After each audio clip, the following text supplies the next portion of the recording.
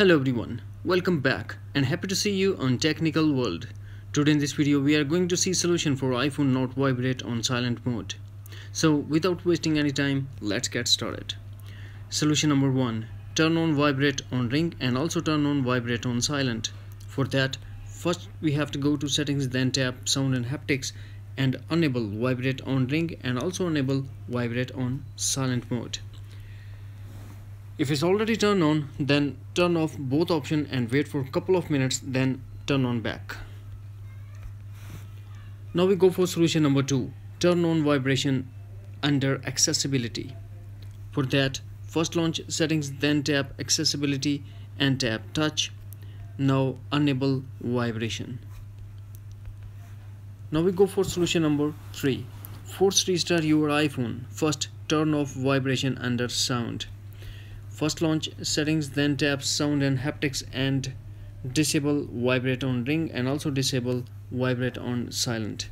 Now force quit setting app and force restart your iPhone by quickly press and release volume up button, quickly press and release volume down button and press side button until Apple logo appears. And if you're using the old iPhone, then press home button and the power button at the same time until Apple logo appears. After the force restart, go back to settings and tap sound and haptics and enable both options, Vibrate on ring and also Vibrate on silent. Now we go for solution number 4. Reset all settings.